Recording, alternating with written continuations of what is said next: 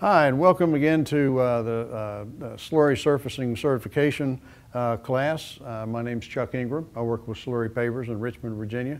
And again, another shout out to the ISSA, International Slurry Surfacing Association, for letting us use their inspector's manual as a source document for a lot of this training. We're going to get into Chapter 4 now with the slurry surfacing equipment and some construction techniques.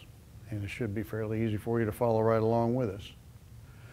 What we're going to talk about in Chapter 4 is going to be the type of placement machines or application equipment that we're putting to use on these projects with slurry seal and microsurfacing.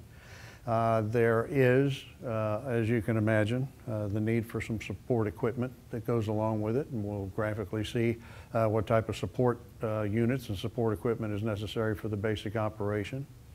We'll see and find out what is a slurry paver, what does a slurry surfacing machine look like, and we'll distinguish between the types and sizes of application equipment that's being used in the field today.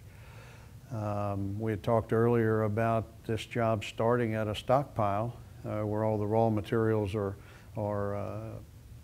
sourced from and transported out to the paving train to be mixed and laid on site. We'll talk a little bit about the stockpile management of that. Application rates and how we apply some of these materials we'll talk about. There are different types of spreader boxes. You know, once you see what type of equipment we're looking at and think back to some of the video that we've already seen, there is a spreader box or a drag box behind the paving equipment that actually contains and then distributes the slurry surfacing mix. Talk about how important it is to take care of your equipment, inspect it, and keep it in clean operating condition. And we're going to touch just briefly, because it's a separate module in itself, for equipment calibration, but we'll talk briefly about the importance of calibrating your slurry surfacing equipment. So what is a slurry paver? What is a slurry surfacing machine? Well, it's a transport vehicle. It's a piece of equipment that hauls aggregate. It's like a dump truck. It's a portable asphalt plant. You know, we're taking all these raw materials somewhere to a site, and the materials, as I said, are mixed and laid on site. So it's a portable type of a batch plant. It also mixes and applies the equipment. So it's really a paver itself. And although we don't necessarily utilize a compaction tool or a roller in any of these slurry surfacing materials, except in very, very few and isolated spots, it too will be its own compaction equipment. So it's all of these things in one package. And we're delivering all of the raw materials to a paving piece of equipment and mixing and laying as the machine is in operation moving down the road. It comes in different sizes, shapes, and colors. There will be some truck mount pavers. You'll hear us talk about truck mount pavers. They'll come in different sizes and shapes. But they're basically a self-contained paver in itself. All the raw materials are on board these machines as you see them here. Your aggregate is on board, your liquid asphalt emulsion is on board, as is some water that's going to be a critical component to the final mix as well. The truck mount pavers in and of themselves have some advantages and some disadvantages. But the bottom line is that these truck mount pavers can really be used on any roadway surface that the contract calls for. There are some specifications that may limit the use of these types of equipment, but largely they're a very flexible piece of equipment. You can utilize these on any type of a roadway. You don't need as many people on the crew with a truck mount operation versus some of the others. And it is, like I said, it's a dump truck. It can move from one job to another. Say if you're paving 2 or 3 streets in one neighborhood and you want to go over and pave 2 or 3 streets in another neighborhood 3 or 4 miles down the road, you can get this paving equipment there a whole lot quicker than some of the others. It's very maneuverable. You know, depending on the size of this truck mounted unit, there's different axle setups that you can have. They're very maneuverable. That's why they are generally used more in smaller confined areas such as cul-de-sacs or parking lots. Some disadvantages of the truck-mounted units are that once you empty that compartment of stone on the machine, it could be a 10-yard machine, it could be a 12-yard machine, it's going to necessitate stopping, unhooking your spreader box, and bringing in another truck-mounted unit to continue paving, which means you're going to have a transverse joint about every 1,000 to 1,500 linear feet. Heavy axle loadings, you need to be careful with the distribution of the material on that. Again, there's multiple axles configurations that can be chosen depending on the type of work that you're going to outline for this type of work. It's an expensive piece of equipment to operate when you look at it in terms of the fact that 3/4 of the life of that pavement is spent driving to and from the job, from the stockpile to the job itself. Very little bit of the time that that machine is actually operated is it mixing and laying the material. The operator on the back of that machine does not have control of the forward speed of the paver. And we'll talk about some of the other types of equipment that differs with. And it's maneuverable. Again, you know, it's a good thing or a bad thing sometimes. But it's very maneuverable in certainly tighter quarters than some of the other options we have in terms of operations and application equipment. And you can see it's starting off with clean aggregate in the hopper bin there, and it's all being transported back. The materials are being transported back to the back of the machine. The operator has control of the recipe, if you will, and that truck is being used right there in a neighborhood setting, which is probably the right setting for that type of equipment. It's a lot of cul-de-sacs and a lot of smaller areas for the equipment to get into. You know, conversely now we have what we'll call and refer to as a continuous paver. And if you think back to some of the video we looked at in Chapter 1, a lot of that slurry seal and microsurfacing was actually being placed by a continuous paver.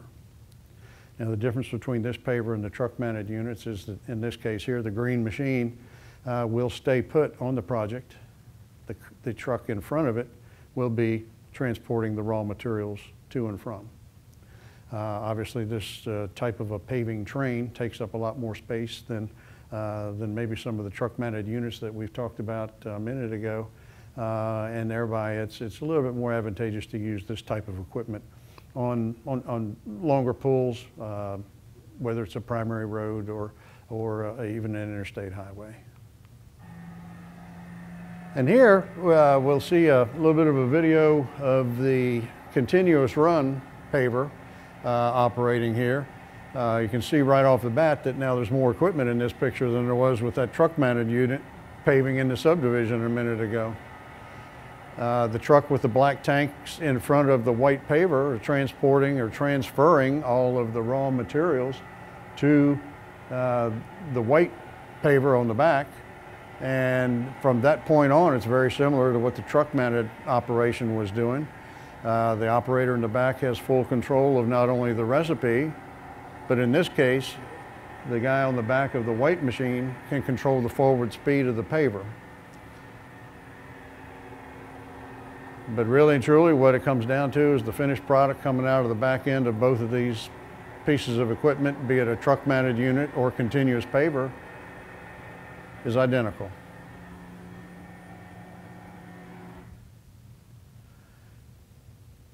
So advantages of that continuous operation, you know, we'll go back to the trucks where every time you empty one of those truck-mounted pavers, you have to unhook the spreader box and start again with a new construction joint about every 12 to 1,500 feet. Advantages with this type of continuous operation is the fact that by design, we're trying to accomplish fewer transverse joints. You can minimize those joints in several ways. You can alter the forward paving speed of the equipment. You can stage your stockpile area closer to the paving operation itself, which is a quicker turnaround for those support units bringing materials to you. or you can simply add more support units to feed the continuous run paver. But the whole goal is to achieve fewer construction joints or transverse joints with the use of this continuous piece of equipment. I mentioned during the video that the operator has full control of the forward speed. You can cover a whole lot more ground with this type of equipment, again, if you are staged properly and you have enough support equipment to continually feed the paver. One other advantage of a continuous paver versus the truck mount unit, again, the truck mount unit is basically a dump truck. You got a left-hand side driver station. On this paver, you have a driver station on both sides, which will enable him to take a look and be very mindful of edge of pavement no matter what direction he's paving with regard to edge of pavement.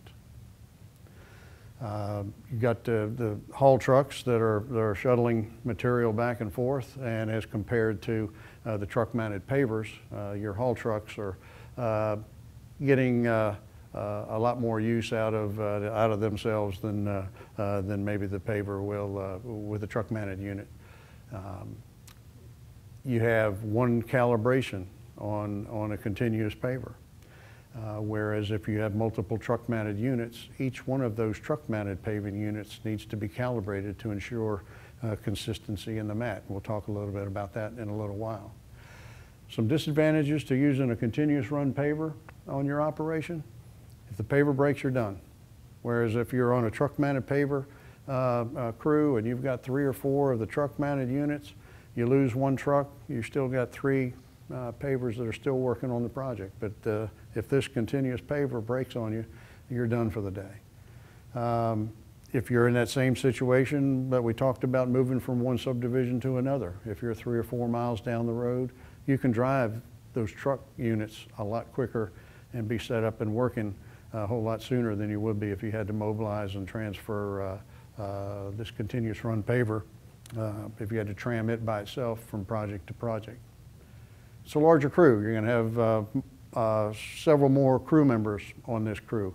Truck mount unit crew may carry anywhere from 15 to 16, 17 men. You get into a continuous run paver operation, you could be upwards of 22, 23 men on a crew. And again, the disadvantage to that is you got one piece of equipment on the job. So you got one paver, one job, where you could be actually with a truck mounted unit, you could be paving in those 2 subdivisions at the same time, provided you had enough traffic control to take care of safety.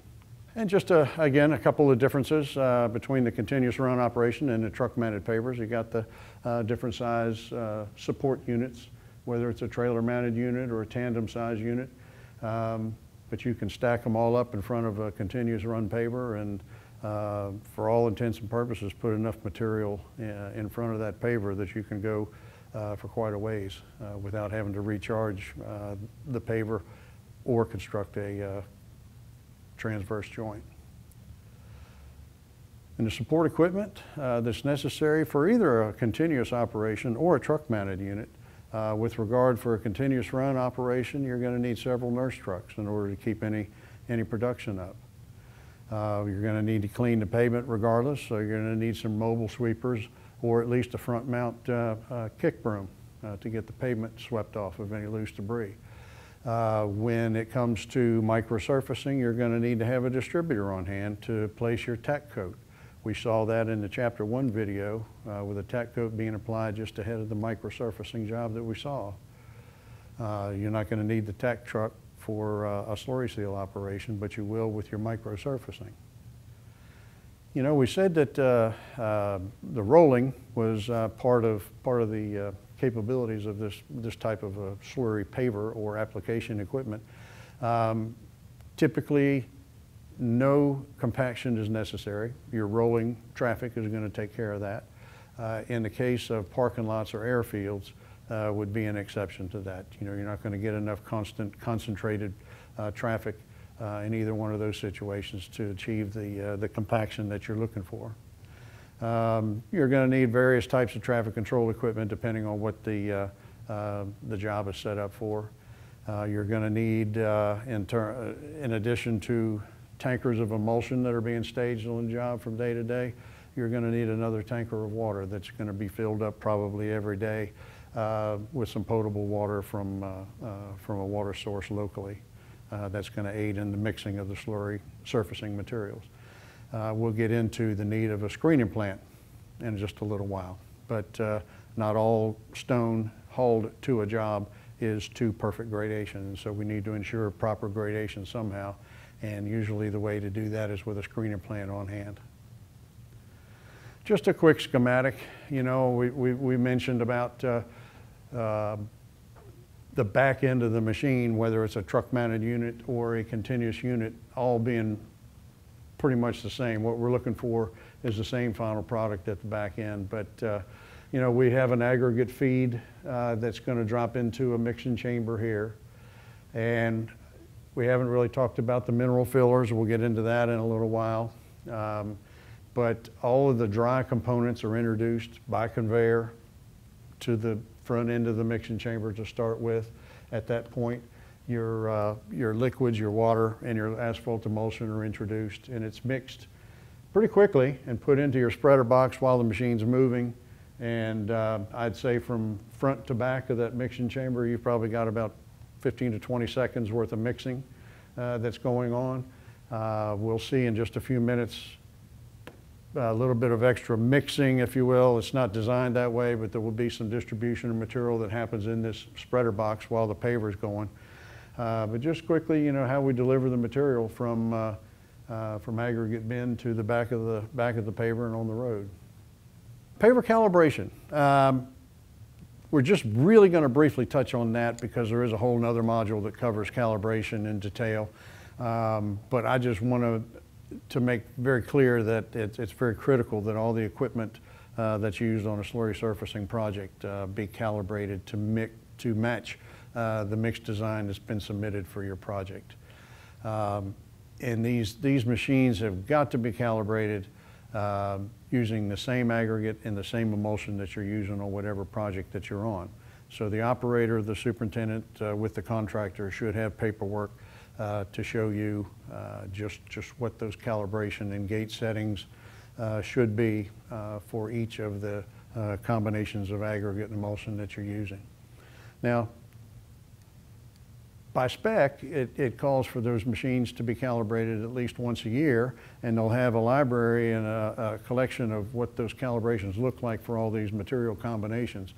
But if something happens where you have to change materials, or if you have an asphalt pump, say, that goes bad, or you need to change out one of the pumps on the machine, or if some work is done on the conveyor belt system, such as changing a belt out or even changing the skirt rubbers, that's cause for recalibration, because all of those instances will affect the distribution of materials as they're going into the mixing chamber.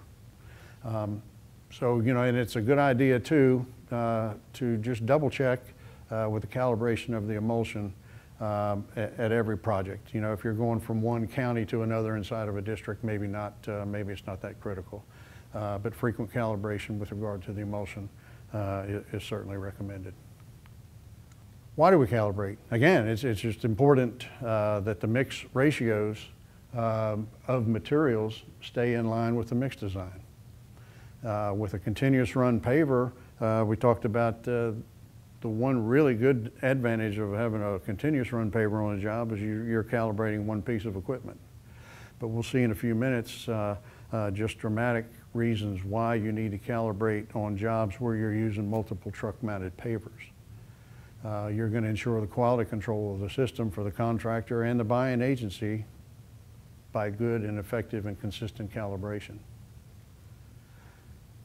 And those calibrations will be a basis for recording the amount of all the materials used. A lot of your newer, most of the paving equipment on VDOT schedules these days will have the ability to give you an actual printout at the end of the day to quantify just how much materials have been used. And equipment's not worth anything if it's dirty and out of calibration or just simply neglect from maintenance. Make sure it's clean, especially the mixer. You know, back in the back end of that mixer, it's going to be critical to get it cleaned out on a nightly basis Otherwise, you start up the next morning, you can have some dried or some set, some cured slurry seal or microsurfacing hung up in the mixing chamber itself. And regardless of any screening operations or quality control methods that you've taken, you can contaminate the mix simply by not cleaning your equipment the night before. One thing to look out for, particularly with continuous run machines, is aggregate spillage. It's hard to detect, and you need to be looking for it. It's underneath the belly of the machine as you're going along the road. There could be a tendency for some dry aggregate to fall off of the bottom of the belt as it's returning back up to the head pulley. So check under the machine, check around the skirting at the front hopper. Be sure that you've got all your skirts and all of your containment methods in place to keep that aggregate from falling on the road. What you're going to be doing at that point is contaminating a surface. And liquid leaking, hydraulic oil, fuel oil, obviously those are contaminants on a pavement that are going to preclude this material from sticking to it. So have a dry, clean pavement ahead of the paver, checking for leaks. You know, be sure your equipment is in good operating capacity before proceeding. Stockpile management, you know, it's a good idea to have a staging area that's not in the middle of somebody's field where you've got clumps of grass or wheel ruts in a mudded area or something like that. A good hard surface that drains well is preferred. It doesn't necessarily have to be a paved surface. You know, many stockpiles that are used by contractors are utilized year after year and have a good stone base on them. But certainly something that's not going to be rutted and be soft enough to be a danger of contaminating the aggregate that's being loaded. You want it to be close to the job, close enough to a job that you're not going to have a whole lot of wait time. Keep the stockpile clean. You know, it's a lot easier to operate around a staging area that everything is in its place and everything has a place. Have a containment plan in place if necessary. You know, we're dealing with some materials that you don't want to be leaking into streams or nearby drainage areas. Be fortunate enough to have a staging area like the one here in the picture where it's big enough that you can allow for a safe movement and flow of equipment through the staging area. Have enough room to set up your screening plant. We've referred to it a couple times, but really and truly you're going to need enough space to stockpile your stone twice. You know, that screening plant is going to be taking the material as it's delivered, screened through, and creating another stone pile. So you're going to need a little bit of space to operate efficiently and safely. Now, we talk about the screening plant and the importance of it. Even though your aggregate is pre-approved for gradation as it's being shipped, and you have a guaranteed gradation coming out of the quarry, that's coming off the belt or coming off the ground at the quarry. You don't know who's hauling this material to you from the quarry sometimes. You know, the guy who contract hauler bringing your number 10 rock dust to you could have been hauling topsoil or 21As or something the night before and maybe not cleaned the bed of his truck out properly and inadvertently contaminated your stone pile at delivery. So it's a good idea just go ahead and screen every bit of material that's delivered, run it through a scalping screen that's set up to match the gradation of the stone called for on the project. And sometimes you'll be surprised at what actually gets screened out. You know, you can see here we've gotten a chunk of concrete, we've got some 2x4s. There's all sorts of stuff that comes through a contract hauler's truck that makes it to a staging area that it's good to catch it and screen it before it gets sent out to the paver. This is just a drone shot of a pretty good sized staging area, very effective. You can see here what I said a minute ago about the stone pile there that you're looking at is the delivered stone, and it had been run through the screening plant just aside of it. The small stone pile underneath the belt has been screened. The operator here is just doing a little bit of housekeeping. He had just finished loading one of the other transport vehicles, but that was just a good example of a good sized staging area, good effective use of property. You know, we're going to be storing a lot of liquids on job, whether it's an emulsion tanker or a water tanker, but Strategically try to avoid areas near lakes or streams, any drainage appurtenance that we might possibly contaminate inadvertently. There's been times when even vandalism on weekends has happened, so just be very mindful and very careful about locating these staging areas.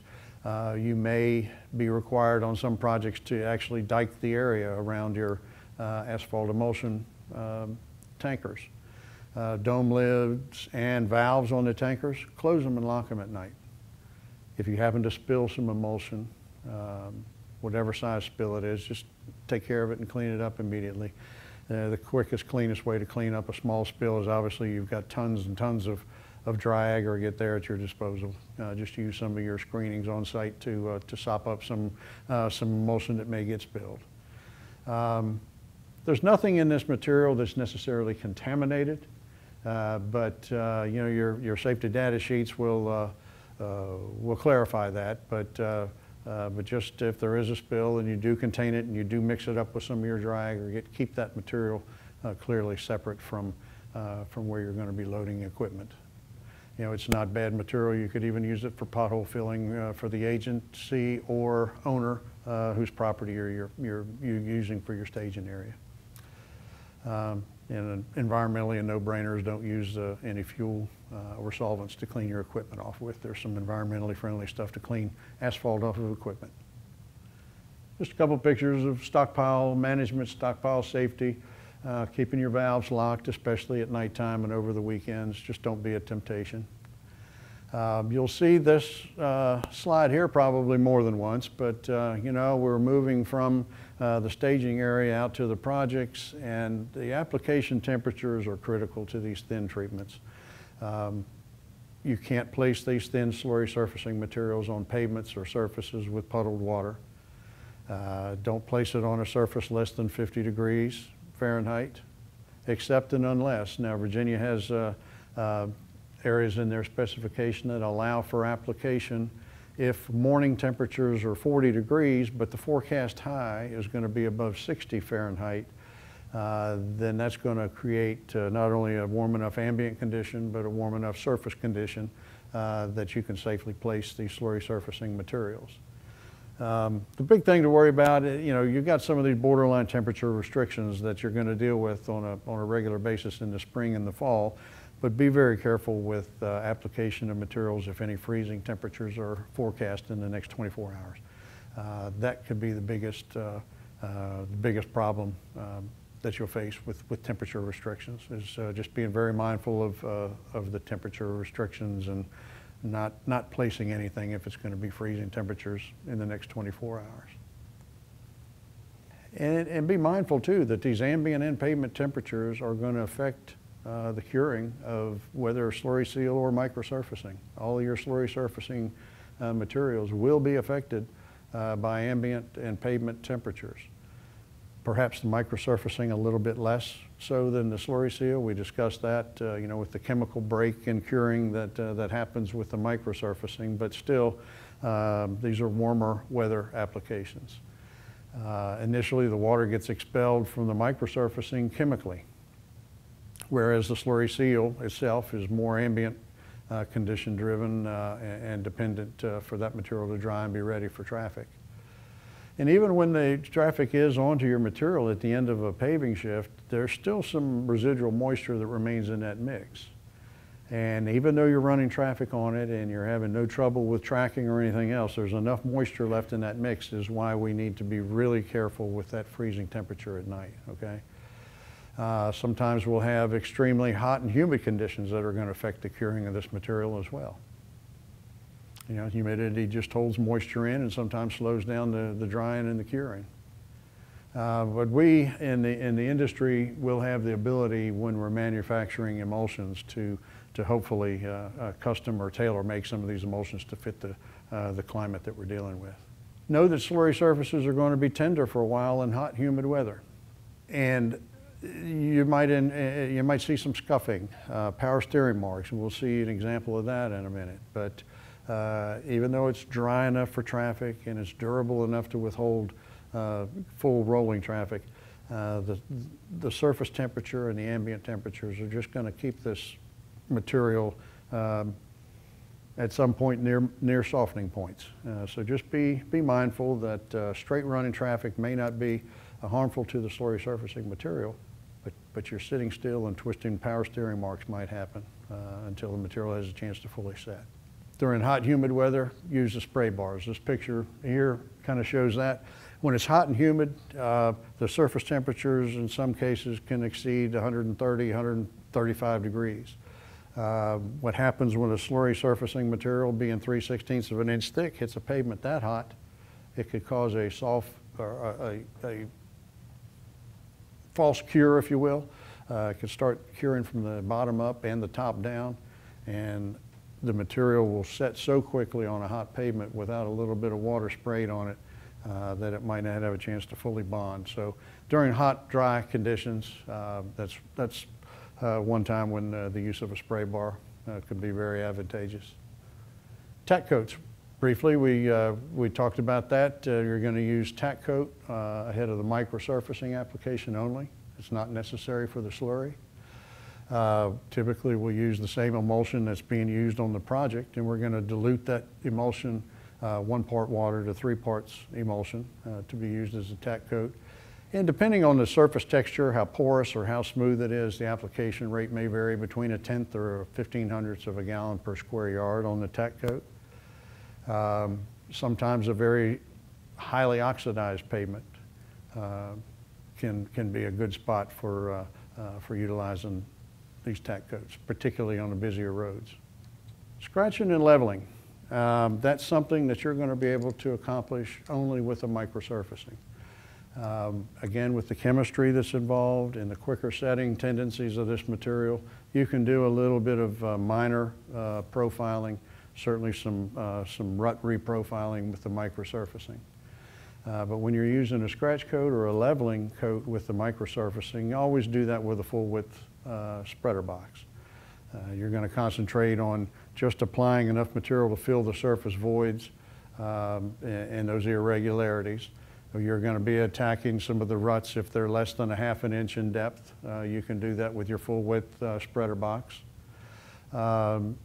If the contractor's set up for it, a steel strike-off can even be utilized. They're not utilized that often, but typically a stiffer rubber strike-off in the spreader box is used for a scratch or level course. And then typically, once you've accomplished your scratch and level and minor leveling, you're going to cover that up with your second application of a full width microsurfacing application. Spreader boxes, just like any other tool, use the right one. There's some older slurry seal spreader boxes out there that don't have augers in them. Most every box that you're going to see in different sizes and shapes are going to have some sort of auger configurations in them. The microsurfacing ones may even have a dual, will typically have a dual setup of augers in there to keep the material moving in the spreader box and keep it active and keeping it from setting. You want to keep all the spreader boxes, augers, and the surfaces of that box clean. You know, much like we talked about keeping the mixing chambers clean at the end of the evening. A spreader box that's got dried slurry or microsurfacing material on it can contaminate the mix itself. So at every opportunity you get, make sure that the spreader box is cleaned and no thick excess material is allowed to come dislodged. We're going to use a burlap drag for slurry seal on the back of those spreader boxes, depending on what size and what type. You know, when you're using a slurry box, burlap is typically used for creating a uniform texture. But then, much like the slurry boxes and the mixing chambers, you know, they'll have a tendency to get a slurry buildup on them as the day goes on. So this burlap drag ought to be changed out at least daily, and there's going to be times when you may have to change that strike-off off during the course of the day. There's different type of strike-off that we'll see in a little while, but there's a secondary strike-off that we're using for the microsurfacing only, and that's again to achieve a certain desired texture that you're looking for. A couple different spreader boxes. The one on the left is an older slurry box. Just you can see that you know, mechanically it's not as complex as the microsurfacing box. We got one set of augers in the slurry box just to keep the material distributed from one side, from the center to the outside. Microsurfacing box, right away you can see we have a dual auger set up in there to keep the material active and moving across the box. Just a little bit of a video to show the differences in how those multiple augers will work. You can see the bottom of the picture is actually the direction that you're paving in. That first set of augers closer to you is moving the material from the outside of the spreader box back to the middle, where the back auger is actually moving it to the outside of the box to ensure full width coverage. So you can see the material being moved back and forth and keeping it fluid, not allowing it to set up. We're not using these augers to do any further mixing of the material, but just know that it's used to keep the material in agitation and moving and utilized in a uniform manner across the spreader box, enabling uniform application rates. And some of the different types of drags that we talked about a moment ago. Top left-hand picture there is a slurry seal operation going with a burlap drag. Burlap drag will have a tendency to roll that surface aggregate up and give a uniform appearance across the full width of the surface of the mat. The right-hand picture is a double strike-off setup that we have on a microsurfacing box there. Notice the absence of a burlap drag. What happens here is sometimes this secondary rubber strike-off is going to embed the rock a little bit more. There are agencies that prefer this type of application, particularly with the microsurfacing. It will embed the surface rock a bit more than the burlap drag, as it's designed to roll the material over and have a more textured surface. And then in the bottom middle there is a rut box, a rut filling box. You can see it's much narrower. We're designing that box to be applying microsurfacing material to one wheel path rut at a time. So it's not your full width spreader box. On an operation where you have the rut filling to do, you're going to have to fill both ruts one at a time.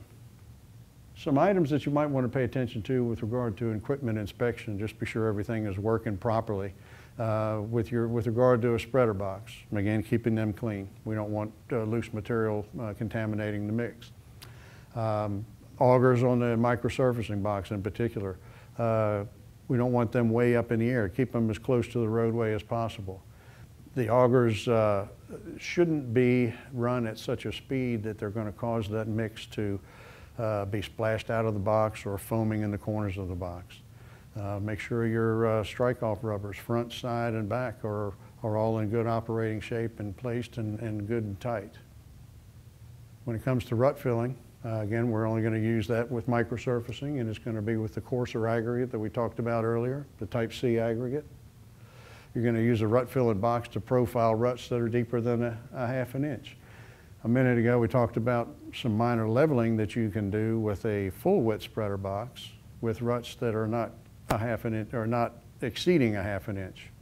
So once you start getting into a wheel path rut that's a ½ inch or deeper, then we need to go to that one rut wide box, typically about 6 feet wide, and we're going to address one rut at a time with it. Be very careful again with what type of rut you're trying to fix with this. We're looking for addressing consolidation ruts on a structurally sound pavement. You know, again, a consolidation rut, you know, you can determine that through coring. If you were paving, if you're correcting ruts on a composite section of pavement, you know, concrete underneath and asphalt overlays, that's probably a good indicator that you're just having some top-down rutting. That might be a good candidate. Other people have done some pretty extensive ways of determining just what's causing rutting, and we'll see that in a minute. But you want to be real careful too with plastic deformation. That's stuff that you typically see at intersections or stoplights with braking, bus pads. When you see that kind of shoving and rutting going on, it's typically plastic in nature and isn't going to be able to be fixed with conventional rut filling. And I said, you know, here in North Carolina, they went to pretty extreme methods one time on a section of Interstate 95 to find out just what was causing their rutting. They cut slabs out of the road, actually, full lane width slabs, laid it on its side, and just to be sure that what they were looking at was top down or consolidation rutting, they determined that the inner layer, the intermediate layer of asphalt, was holding its shape, and in fact all the deformation was happening in that top 2 inches. They had done a mill and fill and used a surface mix with a lot of wrap material in it, and they never got the densities that they were looking for, and they were afraid that this might have been the case. But in this instance here, it turned out to be a good candidate for a microsurfacing rut fill job, because nothing underneath the surface was failing. You're going to fill one rut at a time. Using I don't have a shot of this one right yet, but use a straight edge across the rut just to be sure that you are completely filling that rut. You actually want to overfill it a little bit to allow for traffic compaction, but use a straight edge to make sure that you're not leaving an indentation there. And there's a finished rut filling job here, and it might be worth mentioning that not only do you check application rates while you're rut filling, because the rut depth will vary from station to station, but in this particular case here, it was a rut filling job that was done ahead of a hot mix paving project. The microsurfacing did a better job being self-leveling and filling that consolidation type of rut than they were going to achieve with the hot mix and using a static roller. So they had uniform compaction, uniform shape by using the microsurfacing ahead of their hot mix guy. As I said, you know, just rule of thumb, you're going to overfill the crown on that rut just a little bit. For every inch of rut depth, you want to overcrown it about 1/8 to 1/4 of an inch, and then you're going to be opening it to traffic before you're putting any sort of a surface overlay on it anyway. So, so you're going to have a relatively flat rut to be addressed with the second coat. All right, I think we're getting closer to the end of the chapter here. We'll talk a little bit about handwork and how we really don't want to get ourselves in situations where we use a whole lot of it. The machines are there for a reason. Use the machine to get to where you can get to, but there's going to be places at radiuses or up against buildings or around appurtenances or traffic islands that we might have to do some handwork, but use it minimally. We talked a little bit about the spray bar that wets the pavement ahead of the spreader box when you're on a tangent section of road.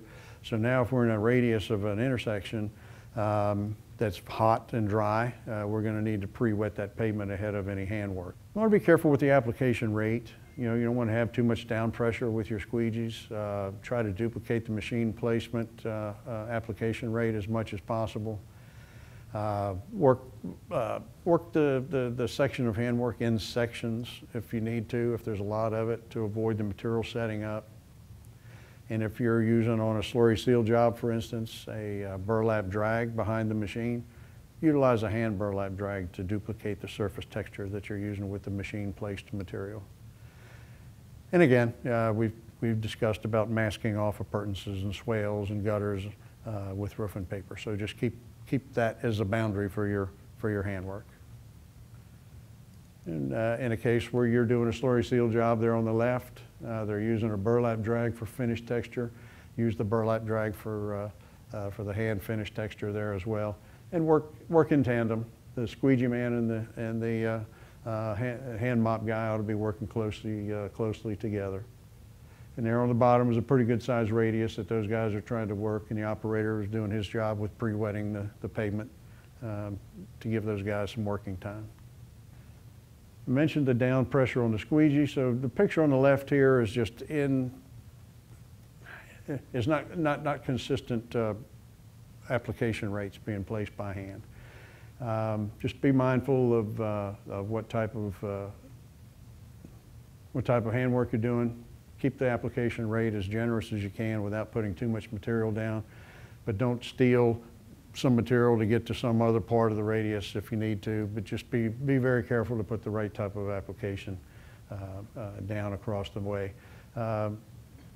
Premature wear like that is going to happen, and it'll be a pretty telltale evident sign that some improper handwork was done. Proper even pressure, simulate the machine placed application rates, masking off of swales and intersections, just leaves for a nice neat job. Following up what we finished up one of the other chapters with, the gradation of stone is consistent. It's a number 10 rock dust with different sizes of rock from A to C, from finer to coarser. In your specifications, keep track of that. For slurry seal applications where you're using type A or type B, minimum application rate is 16 pounds of aggregate per square yard, and your type C application rate will be 20 pounds per square yard. With regard to microsurfacing, it's a little bit different.